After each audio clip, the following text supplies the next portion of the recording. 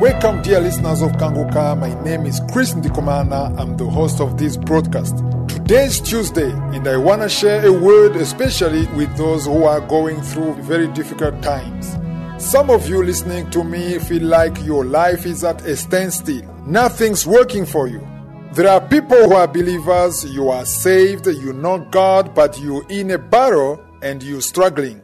There are so many things that are causing you to lose hope and you feel like giving up completely. But let me tell you that there is hope in the Word of God. You need to know that being a believer who knows God doesn't prevent you from going through hard times. We live in a world that's full of problems. Money problems, marriage problems, workplace problems, health problems. We experience so many problems because we live in a fallen world. Ever since the day Adam and Eve sinned, the earth has been full of problems and is still the case today. Jesus never said that we won't have problems, but I want to encourage those who are going through hard times, those who have lost hope. If you think that God doesn't hear you, let me tell you that if you pray to I am in the name of Jesus, He hears you. Let me repeat it. If you pray in the name of Jesus, your prayers are heard. You may think that your prayers aren't heard because you don't see any change. You may think that your prayers are useless because you don't even get a dream or a prophecy. Nothing changes. Instead of seeing improvement, you see your situation getting worse. Satan is using this opportunity to fill your mind with his lies. He tells you that God has abandoned you, that God doesn't love you anymore. But let me tell you that these are lies from Satan. I want to encourage you and let you know that as long as you still believe and you still set your eyes on I am, there is hope for you. The only thing that can prevent you from advancing and cause all your doors to remain shut is words of complaining that may be coming from your mouth. Stop complaining. Stop losing hope. Stop believing that God has abandoned you. That's a lie from Satan. Jesus loves you regardless of who you are and what you've done. He listens to anyone who calls on Him. I want to encourage all of you who are facing hardships, all of you who think that it's over for you. In John 16 verse 33, Jesus said that He wants us to have peace in Him and that in this world we have tribulation, but we need to be of good cheer.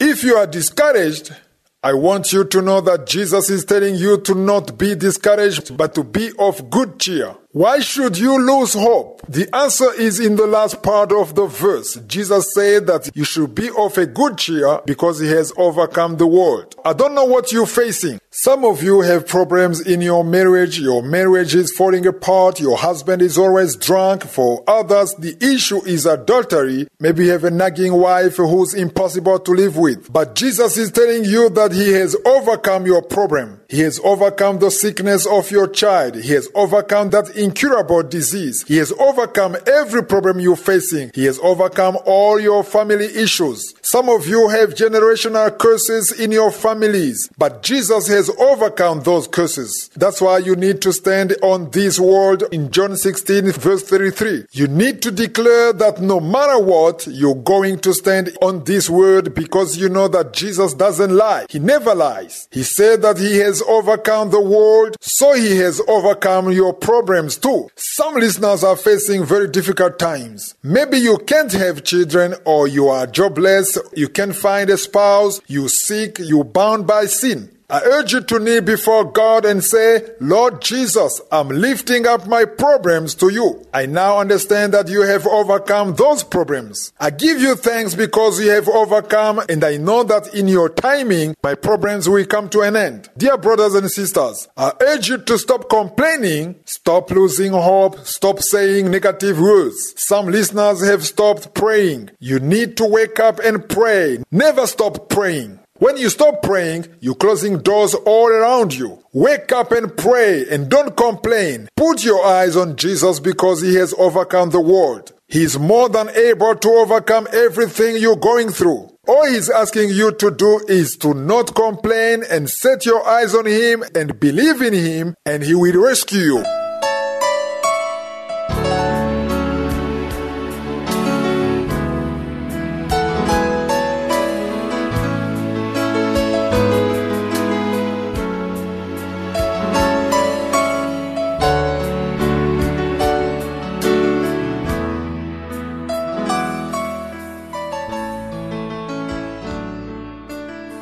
now in the second part of the broadcast, and we're continuing with the teaching on Thanksgiving. Yesterday, I was talking about a very important verse in Psalm chapter 31, verse 1, where David says, I will bless the Lord at all times, and his praises shall continually be in my mouth. I love the key word David used in this verse, which is to bless the Lord. I keep repeating this because I know that my life changed completely once I understood the power of blessing I am. That's why I'm led to share my testimony of how I came to understand this back in 2009. Before 2009, I used to pray, I used to give thanks, but I also complained at the same time. I kept alternating between giving thanks and complaining. I was responsible for many closed doors in my life because the words that came out of my mouth were a mix of thanksgiving and complaining. It's in 2009 that I finally understood that my heart and my mouth need to be filled with thanksgiving at all times, even in bad times. I finally understood that when I'm praising and offering thanksgiving to God, I'm actually blessing Him. This revelation filled me with joy and it changed my life. It changed my perspective on life as I realized that I Am has granted me the honor of being able to bless Him. Imagine that the most respected person in your country comes to you and asks you for a favor that would please him very much. I'm sure that you feel honored and empowered.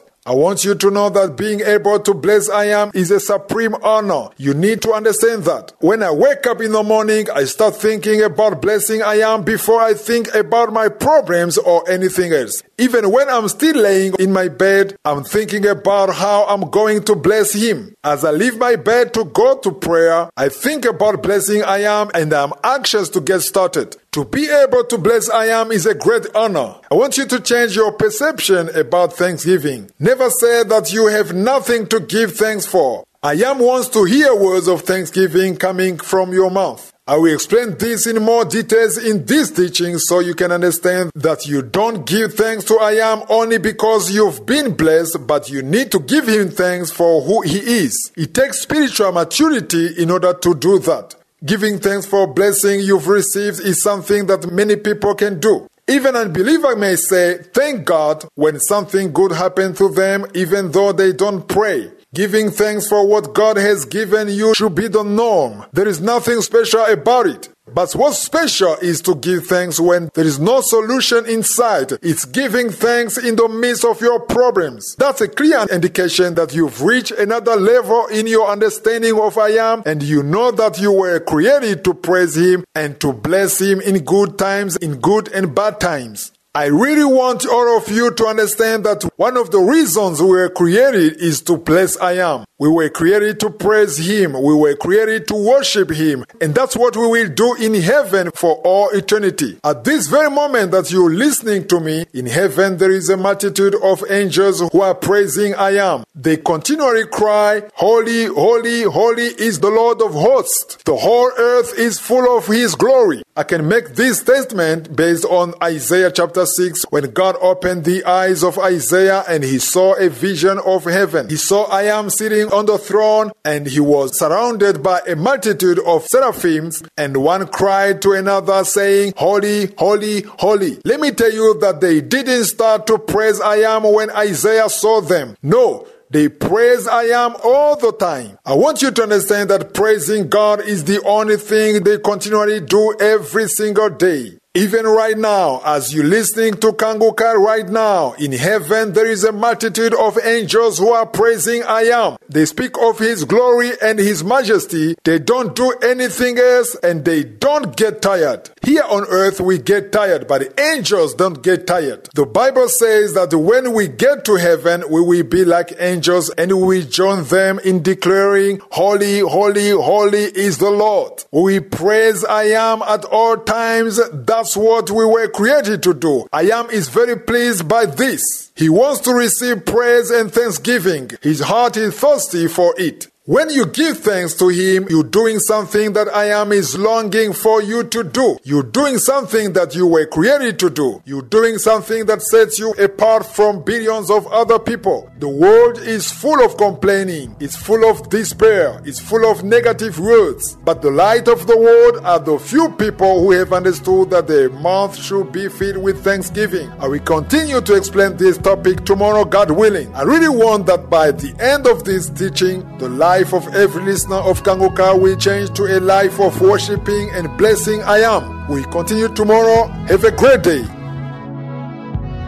If you want to repent or you want to talk to a man of God, you can call or write a WhatsApp message on +256 78 13 77 337.